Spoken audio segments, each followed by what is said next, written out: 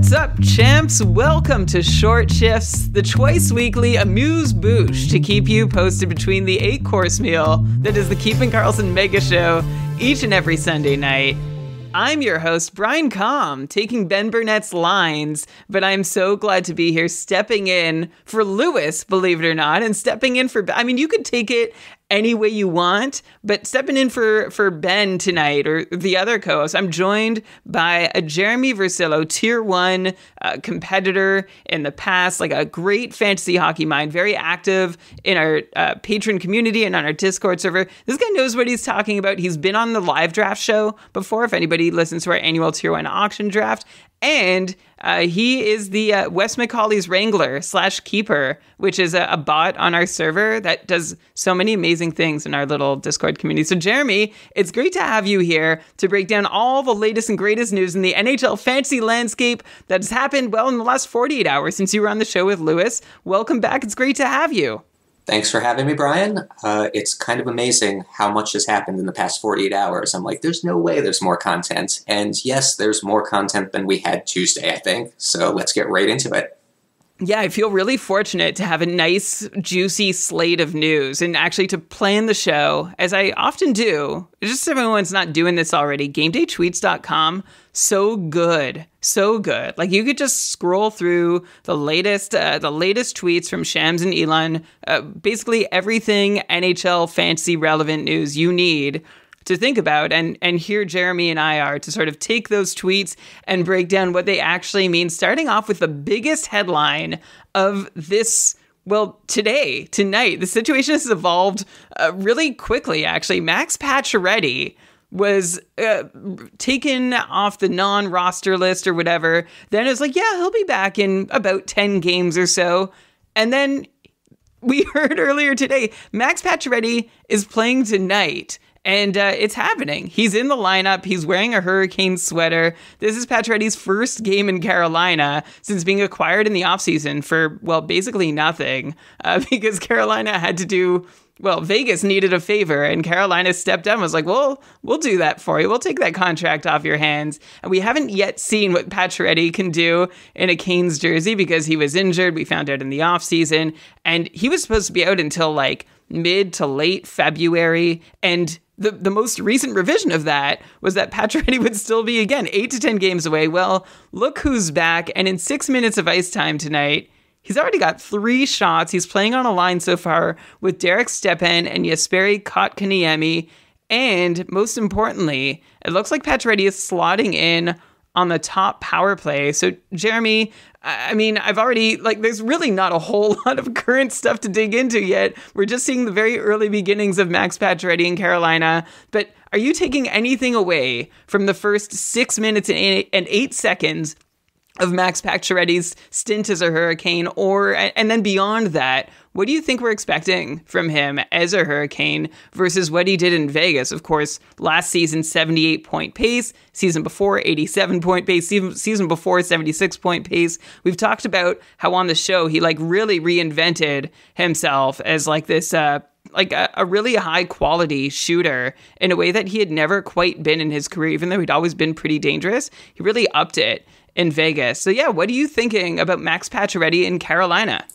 It may take a couple games for him to get up to speed, but I am fully expecting the same player we had in Vegas. He's now up to 4 shots and a hit today, and this is just under 2 periods. He did start on the 4th line technically. Rod Brindamore said he would play with a lot of people, so it may be easing him back in for a couple games. But if for some reason he's on your waiver wire, please pause the podcast and go grab him. I dropped Max Pacioretty 2 months ago in a league that did not have enough IR spots. Maybe it was 3 months ago. I carried him long enough. It was a season-long points league. And I was like, okay, all right, time's up. And I don't even know if this guy's going to play this year.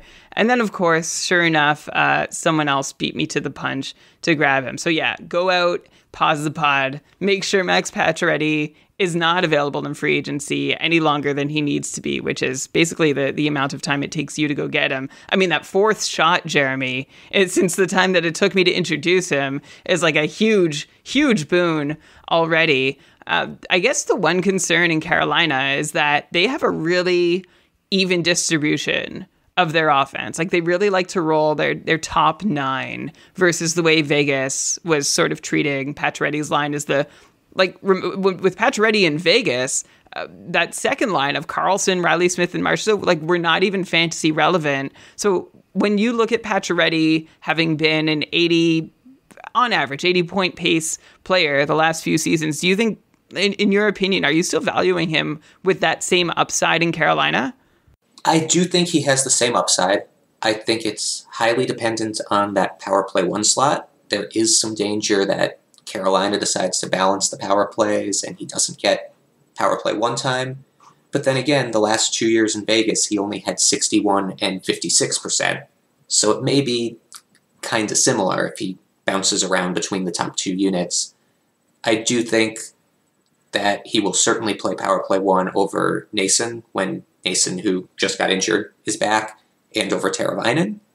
So it seems like it should be all aboard, and he's got arguably just as good of playmakers with him as he did in Vegas. Yeah, that's a really good point. And so far, playing with Derek Stepan and Kotkaniemi at even strength is a little different than Eichel and Stone, but we'll see. I mean, we see Carolina blend their lines often enough. I think that top power play spot is definitely like a key for him, and it's really unfortunate for anyone who has like Teuvo Teravainen still hanging on. Maybe he'll get that top power play now that Nason's injured.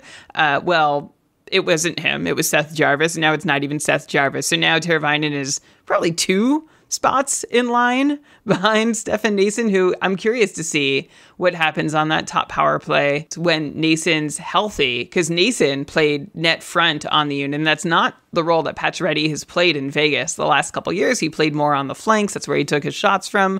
So we'll see if Carolina is so determined to be like, yes, Stefan Nason, net front specialist. We want him there, even if it means Pacioretty gets bumped to the second power play unit, which would then put Jarvis, Teravainen, and Pacioretty all on the second unit. I mean, there's not really a great 4th or 5th piece there, but it probably makes that second unit at least a titch more dangerous, but there's still the second unit. There's no rose-colored outlook here for Teuvo Teravainen or Seth Jarvis, really, who are getting boxed out, and we'll see if Stefan Nason works his way back up to the top power play when he's healthy.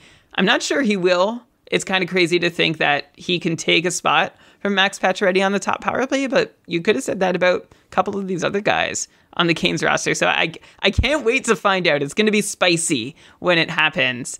So yeah, that's where things stand in Carolina right now. Jeremy, did you have one more thing you wanted to add? I did, because nobody really understands the inner workings of Rod Brindamore's mind. We've seen guys like Andrei Svechnikov get bumped to power play 2 also. And that's the position that Pacioretty would also play on the power play. I would be a little bit nervous as a Svechnikov owner, especially since he has, quote-unquote, the chemistry with some of those other players, that if Nason comes back, maybe he's the one who gets bumped. Not a reason to really sell right now, but definitely in the back of my mind. For sure. Yeah, it's a really good thing to keep in mind. And also, by the way, for anyone, we had a question on our Discord server that I think I should share. You know, it's the Pacioretty show, all right? We're going to keep going on that for just another minute. We had a question on our Discord server for our patrons where someone was like, I have Pacioretty stashed, but I could probably use another right winger, and can I use him as trade bait? Like, how should I do this? And so Elon and I threw out a couple targets, and the idea was, you know, maybe Pacioretty won't be quite as good as he was in Vegas. So take what he did last year and look for someone performing like just a little under that and see if you can get them back. So like Elon suggested Patrick Kane as maybe an interesting trade target, Troy Terry, Cole Caulfield. I threw out like Martin Necas or Drake Batherson. If you wanted to really go for it, although I don't think it's likely, but you could see if a cold Chris Kreider might be attainable for you for Max Pacioretty. Even though Pacioretty could end up being better, you know, coming back from injury on a new team, those are 2 red flags that you just want to be a little cautious about if you're thinking of trying to ride Pacioretty through the rest of the season, or if you're looking to buy low on him. Just keep in mind, this is not necessarily guaranteed to be a smooth ride for Pacioretty. Let's talk about another return from injury. Over in New Jersey, we have Andre Palat, who is finally back in the lineup. Man, it's been a while since Palat was injured. He was injured back on October 24th. He's played, 6 games this season? Tonight he's playing his 7th. He wasn't remarkable in those 6 games. Just 3 goals on, 10 shots, and that actually includes 2 tonight. So 3 goals on 8 shots, no assists. He was on the top power play for the very first game, but since then, Andre Palat has been on the second unit, including, so far it looks like that's the way it's shaking out tonight, playing on a line with Nico Hischier and Jesper Bratt at 5-on-5. Jeremy, do you have any interest in trying to hurry up and get Andre Palat before anybody else catches wind that he's returned? Because it's not a high-profile return to the lineup, so you might be able to sneak him onto your roster. If you could, Jeremy, would you? I'm probably taking a wait-and-see approach and not particularly interested in Palat. No matter how good the Devils have been this year, his line mates still won't be better than the line mates he had last year, which were Braden Point and Nikita Kucherov for significant portions of the season. If Palat had value in your league last year, maybe you want to look at him, but he was a fringe guy in a lot of my leagues last year even. And also, he's not playing on PP1 currently, and I believe another guy on the Devils who is nearing return is Nathan Bastian, who for some reason plays on Power Play 1 when he's healthy, so I don't think Palat will get up there at any time soon. Nathan Bastian, the Stefan Nason of New Jersey. Yeah, that's a good point on Palat, Jeremy. He has had some really good even strength line mates. And a couple seasons ago, in 2021, when Palat had that 70-point pace, he did that because he replaced Kucherov on the top power play, and he feasted there, 20 power play points in 55 games. But his 5-on-5 production, even in really good situations, Palat has always sort of been a pedestrian 5-on-5 producer. So without being part, a crucial part of a top power play unit, it is hard to see Andre Palat being terribly relevant. And also, he never really even gets 2 shots per game on average. So that's another reason to think he's not somebody who's going to be able to do a whole lot for your fantasy roster. Just quickly with his return, so I mentioned Palat, Hischier, and Bratt are together, which means Jack Hughes is playing with Tatar and Eric Haula, and Dawson Mercer and Igor Sharangovich basically fall to the 4th line. Eric Haula is at least worth a quick mention. I actually added him in the cupful to get his points both on Wednesday and Thursday. He's got a 4-game point streak going, 4 all assists, and he's had 4 shots over his last 2 games, and that's counting. That's with tonight's game still in progress. So, anytime someone's playing with Jack Hughes, he's pretty interesting. Although we've seen Mercer and Haula and Tatar all be there and not do a whole lot. Jeremy, if you had to pick a New Jersey forward not named Hischier or Hughes to add to your lineup, who would it be? So I'm assuming I can't pick Jesper Bratt. Oh, yeah. Yeah, also not named Jesper Bratt. He's not allowed. I think I would still go with Andre Palat. I'm not really interested in any of those guys, so I can't say I've dug too far in. I think they're all kind of in that streamer territory where you add them.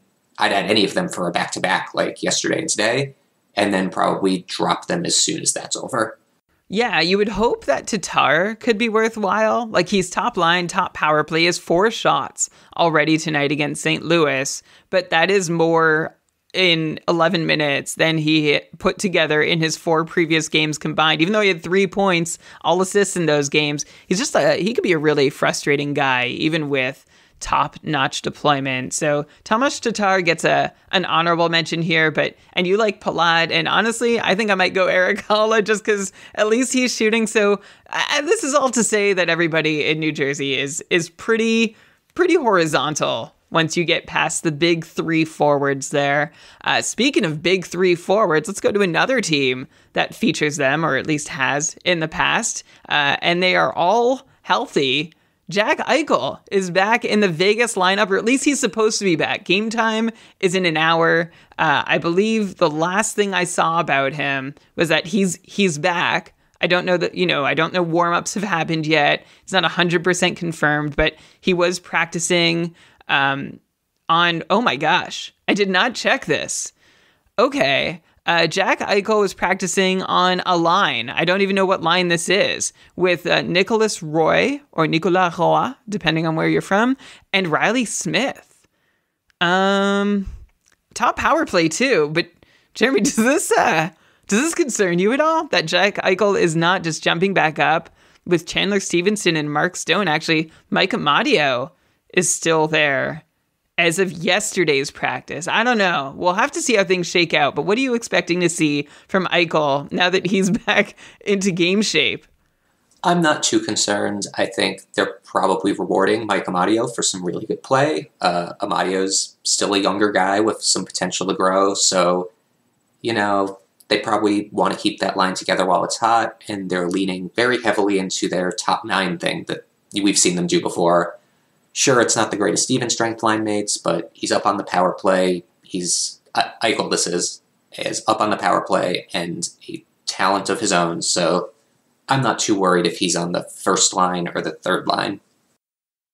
Yeah, I'm with you. I'm not that concerned, and it's probably not long. Like, Stevenson, and Stone were doing so well. Of course, Amadio, Stevenson, and Stone have also been doing pretty well lately as well.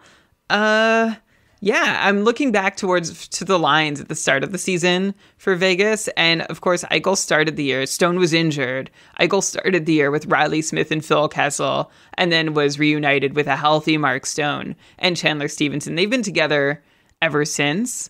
So I guess I'm not that concerned. And maybe the takeaway here, which you've already mentioned, Jeremy, is like maybe this is a little reward from Mike Amadio, and maybe he gets a little longer of a look. Like, I know in some leagues I'm in, I saw him dropped when the news about Eichel returning came out, and I'm sure whoever dropped him was like, oh, I probably should have hung on just a little longer, at least. I'm looking at his most recent. Yeah, he's on, what's he on now? A 7-game point streak, including 5 goals for Amadio. So it does seem like it might be tough to move him off that top line until he goes cold, right?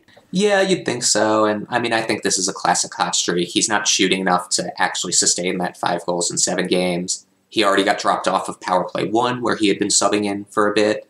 But hey, hold him while he's hot. I'm sure the team will bump him down when he cools off too. Yeah, great advice. Hold Amadio until you see him off the top line and cool. And in the meantime, still act like if you have Amadio and you need to activate Eichel and your drop is Amadio, I think you still do it. Like, don't prioritize Amadio over Michael, especially over Eichel. Oh, that's confusing. Especially with Eichel on the top power play, safely stowed there.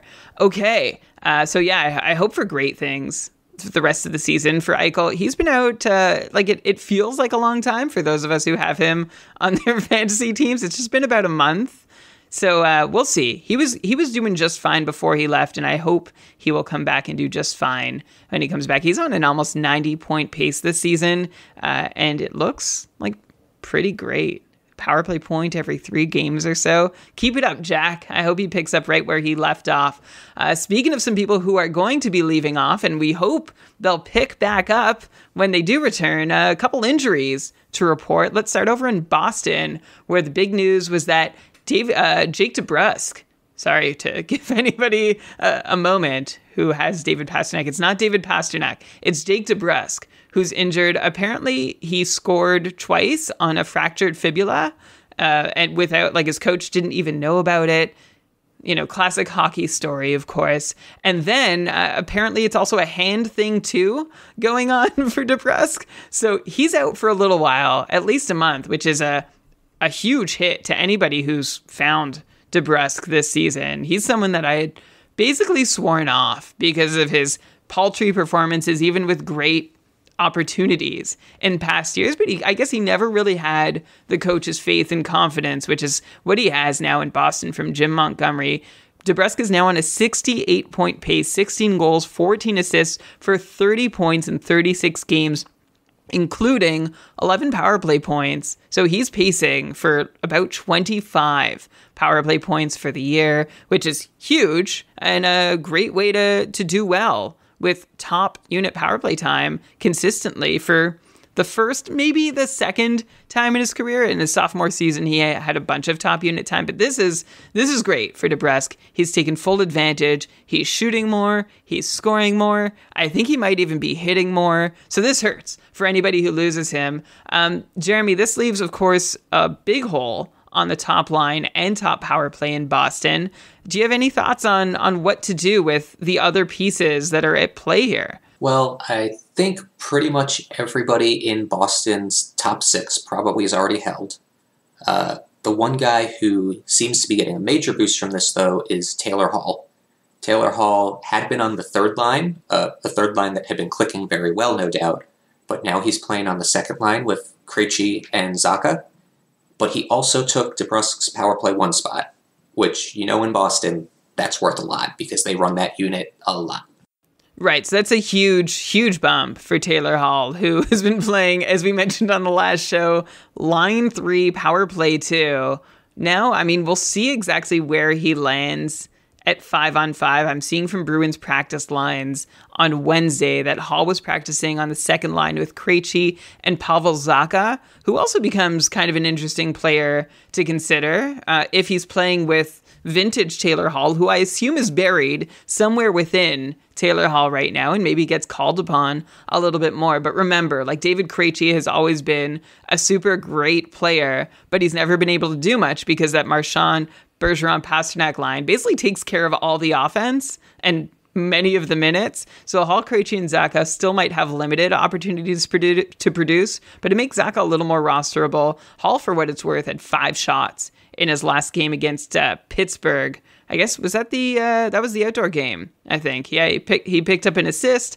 And, if Hall has been dropped, now's the time to reconsider going back to get him. And he very well might be available in your league because before this last game, he had a 5-game point drought that was followed by an actual really great period of production, much of it coming from the third line mysteriously. And as we've said on the show, I didn't really believe in it. Anyway, good news for Taylor Hall, sort of good news for Pavel Zacha, and Jake DeBrusk hopefully will be able to pick up where he left off in about a month's time.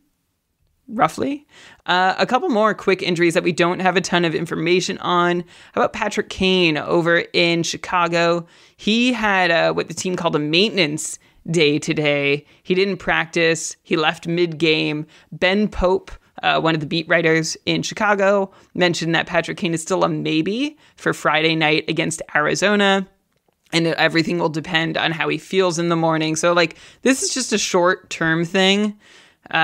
Jeremy, are there any takeaways at all from Patrick Kane being injured here? Or do we just oh yeah, he's injured. Good to know. Move on. He's injured. Nothing else. I assume he's going to be back soon, but kind of sucks that he's still in Chicago right now. Yeah, that's the takeaway. The takeaway is it's bad to be in Chicago. It's worse to be injured in Chicago. One guy who is still healthy in the lineup and capable of scoring, by the way, Seth Jones. Remember someone who I said you might want to buy low on or try buying low on? He rewarded me for that take in the next game against Tampa. He picked up a goal against Brian Elliott, which we can get into. A goal and 4 shots. It was on the power play, so a nice tidy outing from Seth Jones and anybody wondering if he could come back. But speaking of Brian Elliott, he played a couple games in a row, which had everybody raising their eyebrows about why exactly this was happening. It's been a long time since Brian Elliott started 2 in a row, except wasn't there, Jeremy, can you remember, wasn't there a situation 2 or 3 years ago where Vasilevsky didn't start either end of a back-to-back in a key fantasy hockey week? I think it did happen a couple years ago, because Tampa was so good and locked into a playoff spot and decided that resting their studs included Vasilevsky and just didn't play him on a Sunday. I think that caused some chaos in some of my leagues. Yeah, so there was chaos, and especially because the Tampa Bay team Twitter account actually tweeted out lineups with Vasilevsky in them, and then beat writers were no, we saw Elliott. It's going to be Elliott. And then it was like some crazy back and forth. And it ended up being Brian Elliott, who subsequently lost to Minnesota, giving up 4 goals on 32 shots after having a successful game against Chicago the night before, only letting in that goal by Seth Jones, of course. So a rare, usually Brian Elliott sees 2 games over the course of, I don't know, a week or two. He's been playing a little more often lately. He used to see a start every couple weeks, but over the last month or so, Brian Elliott's been getting a game in on average every week, which is still not very much, but it's more than he saw before. But whatever, this isn't so fantasy relevant. Andrei Vasilevsky, so long as he's healthy, you want him. And even if Brian Elliott, it's Brian Elliott, but he's actually been having a pretty decent run lately. Overall, his save percentage is an .897, but he has 3 out of his 5 last starts have been very good. .944, .916, .962, amongst some 2 other duds, of course, because that's the Brian Elliott way. But of course, a great chance for a win anytime you can get a start from a Tampa starter. Another goalie injury we have is in Minnesota. Philip Gustafsson, who I don't know. I saw when I was watching the tweets roll in live that, it was his hand issue. He's had a hard time recovering from this sort of recurring thing, and he left. Maybe it was precautionary. Maybe it wasn't. The next tweet I saw is that he was seen vomiting after the game. And my thought was oh my gosh, the pain must have been really bad. But Jeremy, you think that he was just sick?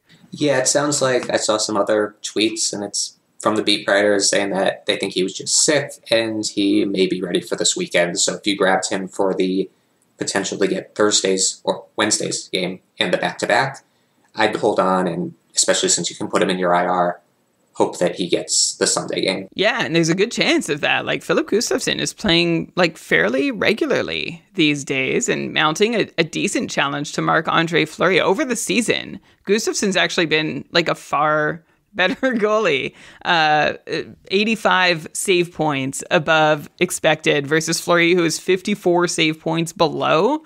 That's a pretty big difference. Gustafsson has seen somewhat better protection, but that still does not account for the huge difference in their 5-on-5 play. And this is the Philip Gustafsson that Pittsburgh traded to Ottawa as a highly sought-after prospect. It was a great trade chip at the time, and then Ottawa thought Gustafsson might be their goalie of the future. Never really developed in the organization, but now he's getting back on track here in Minnesota. Of course, those were season-long numbers that I quoted, and Marc-Andre Fleury has also been much more on his game. In fact, Minnesota, a team that could not buy a good goalie game at the start of the season, has been getting stellar goaltending lately, which has helped the whole team. Gustafsson, I'm looking at his record. In his last, 9 decisions, he's got 8 wins and a .941 save percentage, which is an amazing way to sort of break in.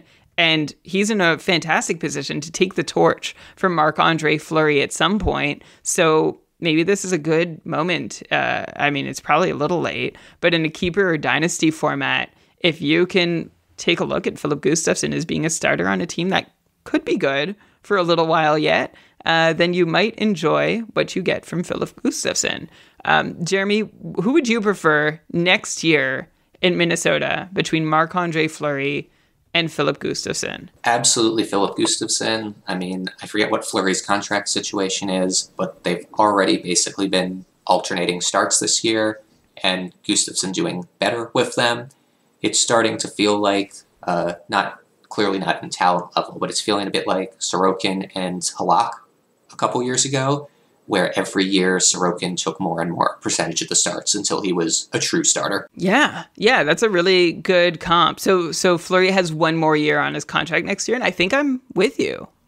He will be how old next year? He'll be 39 years old next year, which is almost Craig Anderson old, which means I could see him, moving into that vet role, especially if Gustafsson keeps proving himself as somebody we can rely on. All right, and then quickly to Pittsburgh, Tristan Jarry. No news here, no questions to ask. He stayed in Pittsburgh, so Casey DeSmith likely gets both starts for the road trip, and anybody who was listening to the last episode of Short Shifts, Jeremy, already heard your take, which is that Pittsburgh doesn't have a fantastic schedule coming up. So even if you get Jarry's 2 starts this week, the Pens have a back-to-back next week and only 3 games played. So you might only get 2 more games out of him over the course of a week, and maybe you might find a better use for that roster spot.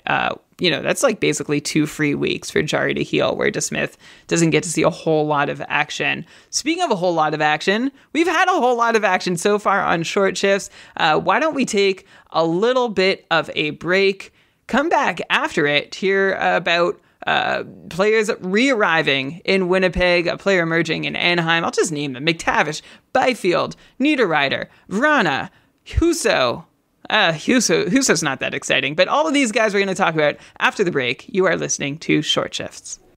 Welcome back to Short Shifts. I hope you didn't go very far, because Jeremy and I are ready to keep rolling. Jeremy Versillo, of course, in for one of the 2 Short Shifts co-hosts. You take your pick. I'm in for the other one. I'm Brian Comm, and very happy to be here with you as we roll through the latest and greatest news and notes that have happened in the NHL this week so that you can exploit them for your fantasy success.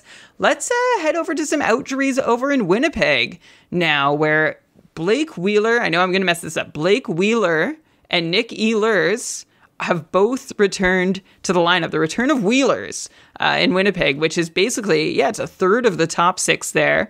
Ehlers has been gone a long, long time. It's been a lengthy, mucky kind of situation for him since he was injured. It's like when he was injured, there wasn't a whole lot of information. And it was like, he might be out. And this is after the second game of the season. He might be out a while.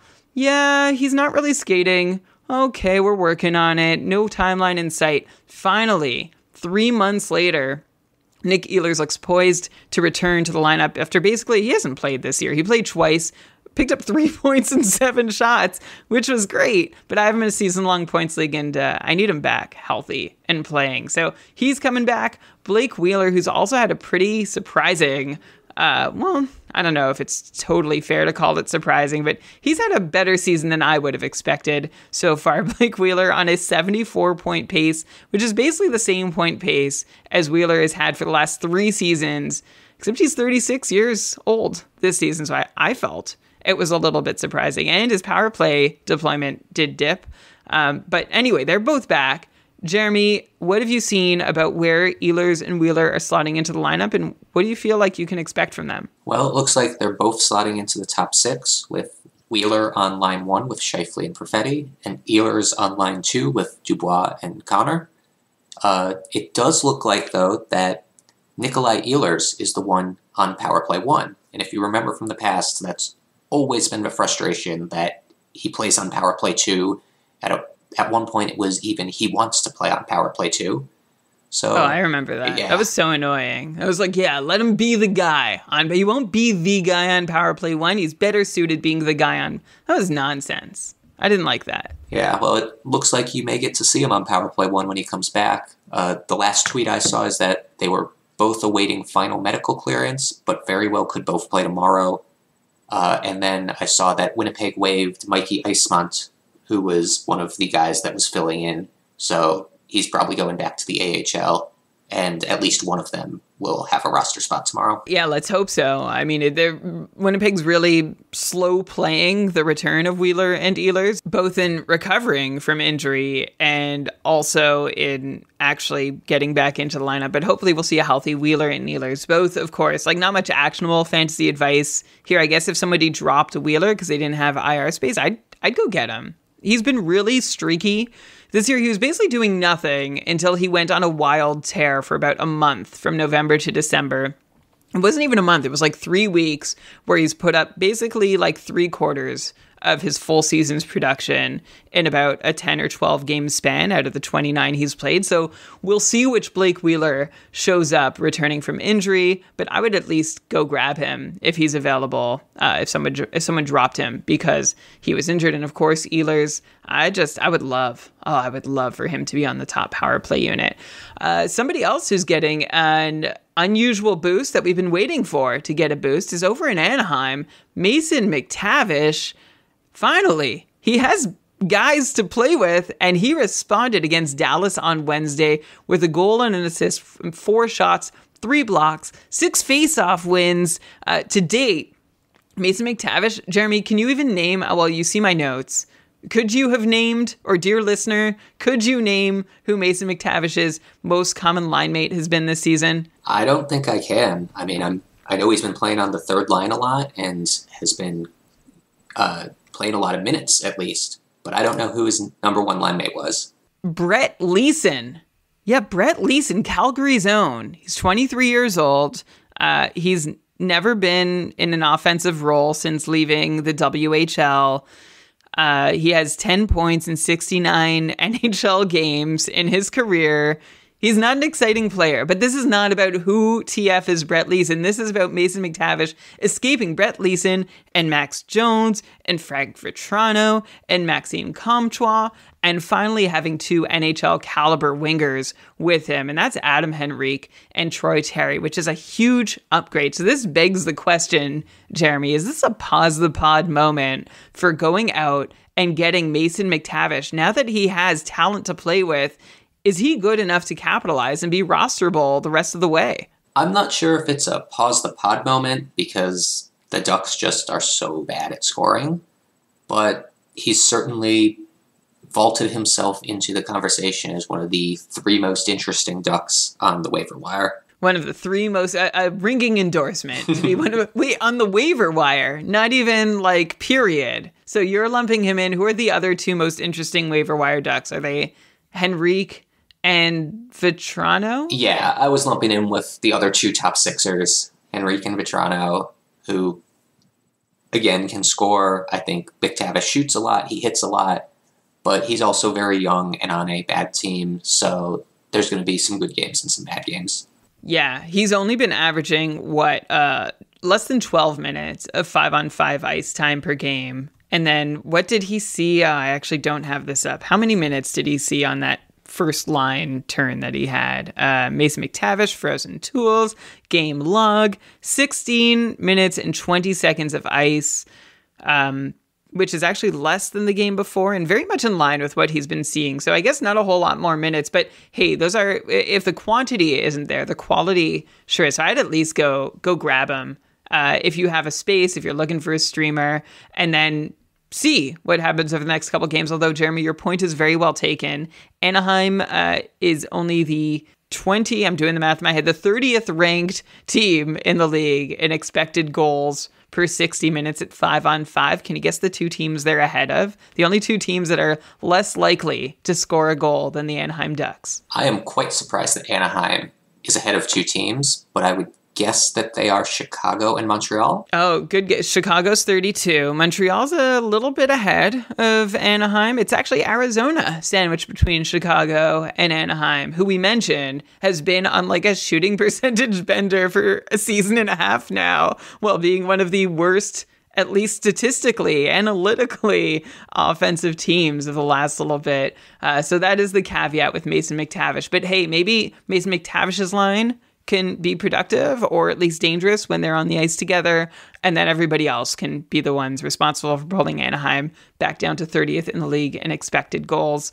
Another player who has seen an ascension to the top line, who we've been waiting to see a little more from for a while, over in LA, it's Quinton Byfield, who has played 4 times since being called up from the AHL. If you don't remember, Byfield was sent down earlier this season to, fine-tune his game with Ontario of the AHL, maybe rebuild his confidence. He had played 8 games before being sent down, had just 3 assists, and was seeing like 3rd, 4th line, definitely bottom 6 minutes, barely shooting at all. He actually just had 5 shots over the 8 games that Byfield had played. No power play role in that either. He went down to Ontario. He put up 15 points, 9 goals and 6 assists in 16 games in the AHL, and pops back up with the Kings right back in that 4th line spot for his first 2 games, playing just 9 minutes a night and taking 0 shots in both those nights.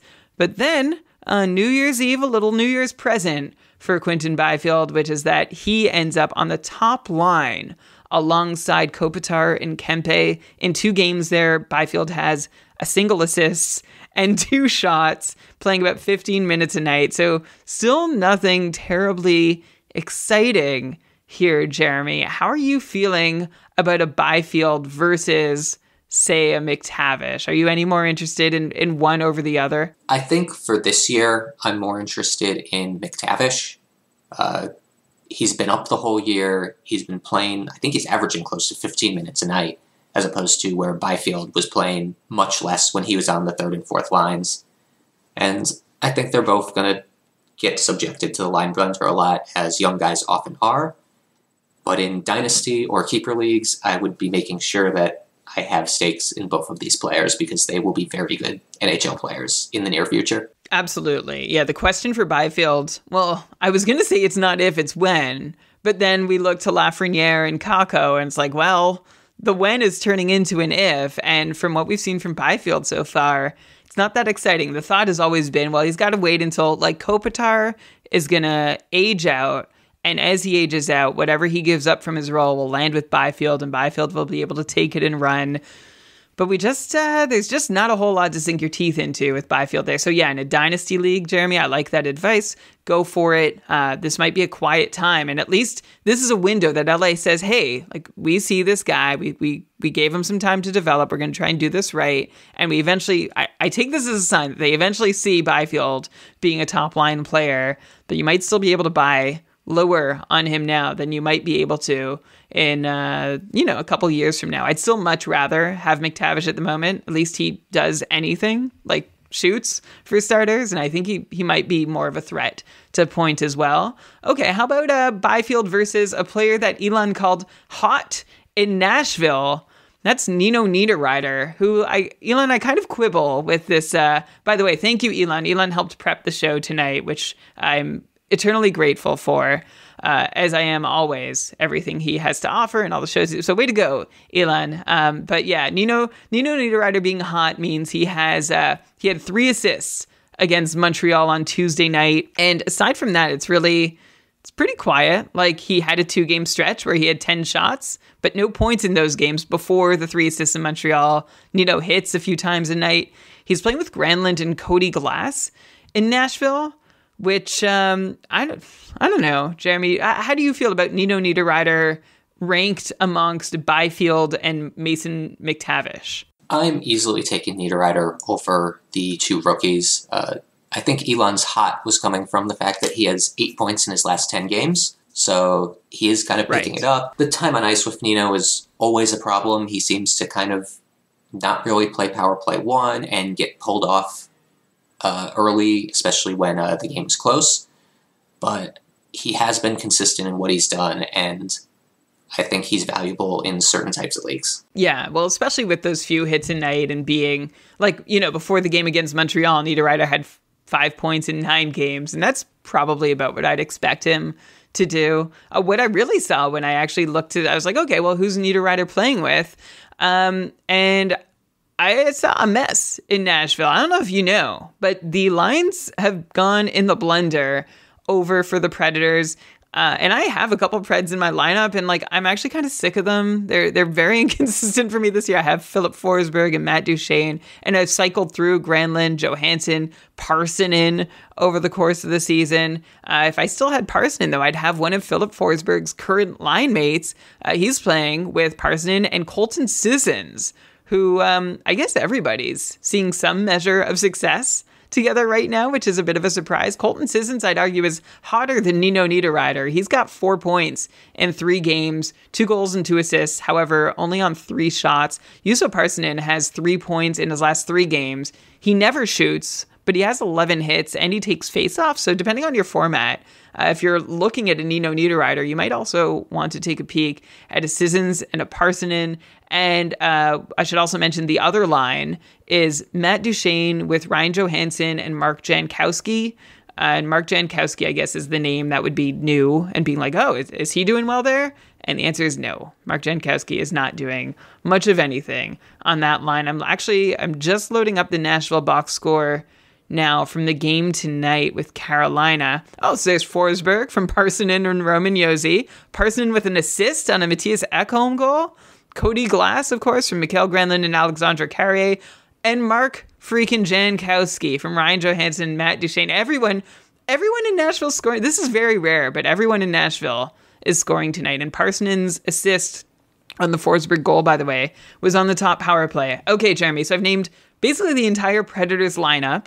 Do you have any takeaways from this? I guess if you had to rank like Niederreiter, Sissons, Parsonen, Jankowski, Ryan Johansson, Mikael Granlund, their names would suggest they're above that list, but I wouldn't actually think that they're very far above that group. Do any of these guys stand out to you as somebody you are hoping to target? I believe, I'm going to have to double check this while you talk, but I believe Nashville has a 4-game week coming up. So is there anybody you would be interested in adding from the Predators, given the current state of their lines and the production coming from all of them? And yeah, 4-game week next week, including a Monday, Wednesday start to the week, followed by Thursday and Saturday games. Honestly, if it's not Philip Forsberg or Roman Josi, I'm just kind of rolling the dice and taking whichever Pred is available on the wire. I think any of them can have big nights. Nashville deploys such a balanced attack, and even more so with this most recent iteration of the lines. I mean, Mikael Granlund is technically on their 4th line right now, but he has a point tonight, and he's Mikael Granlund, so he's probably better than some of the guys playing top 6 minutes. So I don't know what to do here. You got to get them for the 4-game week, but your guess is as good as mine as to which one's going to be most valuable. I know exactly the spot you're in, because this is where I end up usually co-hosting the show with Elon. He names a bunch of guys, and I'm like, yeah, none of them really appeal. I will say, like, you left off Matt Duchene, and while his season has been overall disappointing, 66-point pace, which we were hoping for something around a point per game, so it's still a good season. It's still like the 2nd or 3rd best season in recent memory from him. It's just not quite up to the standard that we were hoping for from Duchene this year. But he has, with a point tonight, Duchene has points in 8 of his last 9. So I'd like to hope he's heating up, but playing, I don't know, with Mark Jankowski and Ryan Johansson, I just feel like there's a ceiling on all these guys and what they can do. And I'm with you, Jeremy. Like, I feel most confident that Forsberg and Josi are the guys who can make something happen on their own, regardless of who they're playing with, which is basically what everyone in Nashville is being asked to do. I guess I would take a look at any of them for Monday, Wednesday in a deep enough league as a quick stream like you would, but I would not have my hopes too high. Who are they playing Monday and Wednesday? Ottawa and Toronto, both on the road. I guess there is goal scoring potential there. So I don't know, something to keep an eye on. Jeremy, let's end in Detroit, where on the last episode with Lewis, you were talking with him about where Jacob Vrana lands after being put on waivers and whether he would clear. And the news is that Vrana did clear waivers. And I don't know. I'm before I even put it to you, I have a bit of there's a lot of speculation about, why would no team try? What does this say about Vrana? Why did the Red Wings just put him on waivers? How is, like, a lot of questions about why anyone's doing what they're doing. And I think maybe I'll just get up on my soapbox here for a minute and say, like, this is a player returning from, like, a recovery program from the NHL with substance abuse. And as I'm watching, Canada's just scored the gold medal winning goal in overtime. What a game against Czechia. Just to interrupt myself, everybody who's listening knows, those poor Czechs on the bench. They were down 2-0. They scored 2 goals in about 2 minutes. I just have the game on in the background to make it somewhat as exciting as the Sweden-US game. By the way, how about that? That was wild. I was watching a highlight reel for it. The reel started with 11 minutes left in the third and the score at 5-on-5. I'm like, oh, okay. They're short on time. They've only got 30 seconds here. They're going to show the winning goal and that's it. And no, it was like a full-on highlight reel. What was the final score? 8-7? Yeah, 8-7 in overtime. It was a wild game. With a great, was it Chad Lucius with a nice, tidy little move in over. This 3-on-3 overtime for 20 minutes is something. It's a lot of choice. Fun. Yeah, I think the NHL should do that in the regular season. I would love to see that. Do you know what the longest a game has gone in this 3-on-3? Like, it hasn't gone longer than 10 minutes, has it? I don't know historically because I think they just moved to the format. They did a shootout after 10 minutes in the preliminary rounds. So I'm with you. Although, like, I think 4-on-4 would be good enough for like a 20-minute overtime period. But it is fun to see it happen in extended moments. Okay, I was on my soapbox, though, just about Jacob Vrana coming back from a recovery program, right? And maybe, just maybe, I don't know, like Steve Yzerman has a lot of rope with me. Like maybe he knew what he was doing. Maybe everybody knows what they're doing, which is giving the NHL probably a little more credit than they deserve based on everything we've seen over, well, forever. But maybe, just maybe, everybody knew, okay, Vrana is going to go get conditioned in the AHL. No one's going to touch, like, this is what's best for his, I'm just guessing. But this is me giving like the benefit of the doubt to the player and team and league and just saying this is a sensitive situation. Maybe we don't need to second guess the way that everything is playing out and just think that, yeah, maybe this is all agreed upon. Vrana needs some time to get better. This is the best play. This is the best way for him to get going again and rejoin the team. And no one is going to, throw a wrench into those plans. Like Anaheim's not going to claim him and ask him to like move teams and continue on his contract with a team that he never planned to. Anyway, this is just a thought. I don't know if you have any other thoughts to add, or if that's it's just the soapbox bit and we're done. No, I think you make a really good point from your soapbox that there's a human here underneath the hockey player and the fantasy asset, and it may just be one of those cases where either implicitly or explicitly teams decided that we're going to let him go through waivers because he needs some time to get himself right, and he wouldn't obviously be on waivers if everything was okay. The one other thing I'll mention, though, is that I believe only 4 teams had the cap space to claim him without making another move, and 3 of those 4 teams are tanking. So I kind of understand, even if the human aspect wasn't the reason, there's hockey reasons that a $5.25 million contract for a player who hasn't seen the ice in a couple months. Yeah, fair enough. So obviously it could be any number of things. And I hope that his recovery goes well and that this is a good first step. And there's a million ways to read into it. But thank you for being my audience for this bit. How about one more fantasy relevant piece here that also is related to the minors in Detroit, where Alex Nedeljkovic is down toiling with Grand Rapids right now. The Wings sent him down on I think it was officially called a conditioning stint with Grand Rapids. He's played a game there, .963 save percentage, stopped 26, I assume, of 27 shots to get that good game in, picked up the win. So he did well there. He's got to be recalled within 14 days of being sent down, so that's not very long.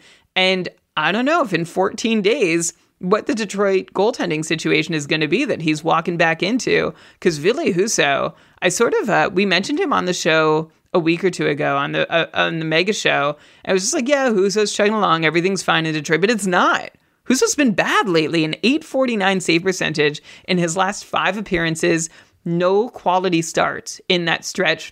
Husso came out strong out of the gate, and I think we've all, those of us who haven't been keeping close tabs on the Detroit goalie situation at least know that Nedeljkovic hasn't been a challenge. So it's like, well, I guess Husso's doing well enough to hold the net, but barely. In a lot of situations, he'd be kicked out by now. Husso has an .885 save percentage in 17 games over the last 2 months. His record is just a game above 500. He has only 5 quality starts in his last 17 games, which is, a sub 33% quality start percentage, which is really freaking bad. Plus, Husso has 6 really bad starts, more than he has quality starts in those last 17 outings. So I don't know. Of course, Elon's favorite, Magnus Hellberg, is in the picture, but hasn't yet been seeing a greater volume of starts. Is he someone that might see a bunch in the coming days, at least while Detroit has Nedeljkovic down in the minors, while they figure out exactly what they're going to do with their 3 goalies, none of whom they seem comfortable relying on? I was originally going to make a jab at Detroit's defense, but while you were talking, I looked up the stats, and Detroit is middle of the pack in expected goals against. So you could almost argue that if one of their goalies goes on a hot run, they're right back in the playoff picture because I think they're only a game or two out of it right now. Maybe it is time for Magnus Hellberg to get some run. I'd be surprised if that happens, given that he's more a journeyman than a future prospect. But something has to give if Husso continues to play this bad.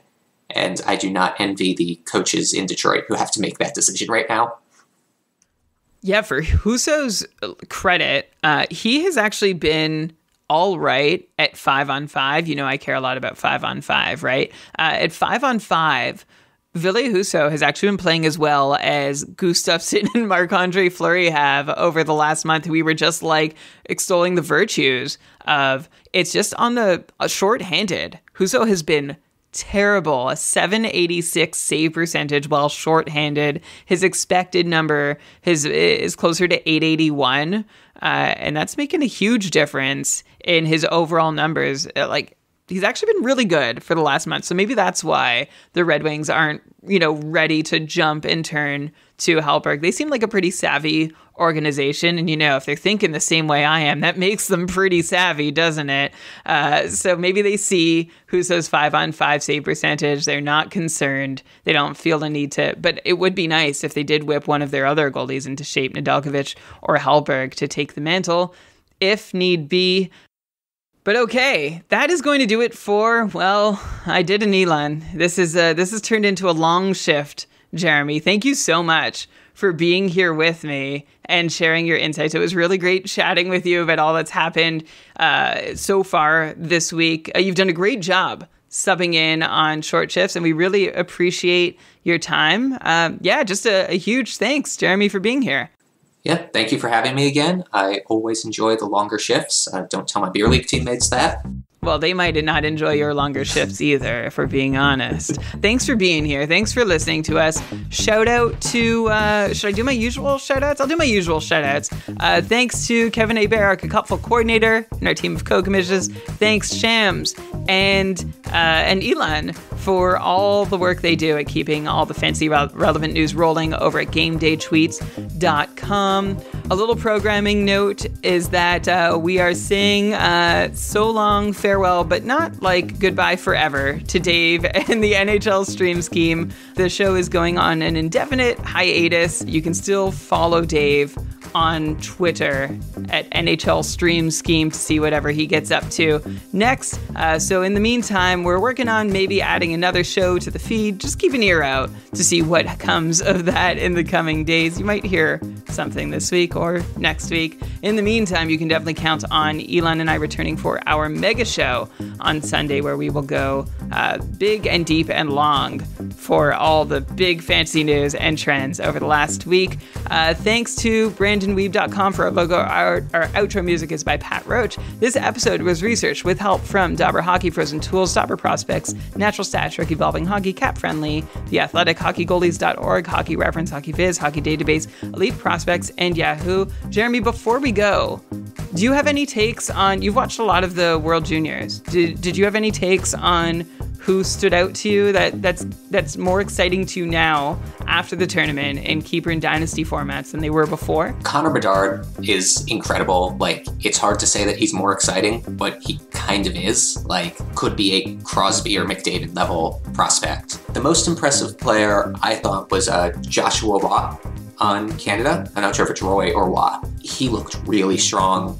It's kind of hard when you're playing for Canada. Everybody looks really strong. One more player who impressed me was Stanislav Svozil. He put up a lot of points for someone marketed as a defensive defenseman. Could be a good piece on Columbus's blue line sometime soon. All right, a lot of good young D that we've seen in the tournament. Czechia and Slovakia too. Anyway, thanks so much for being here with us. Until next time, play smart. Oh, also thanks Lewis for helping prep the show, and Ben for just being part of the show. Until next time, play smart and keep your shifts short. Which we definitely did not do, but this was good.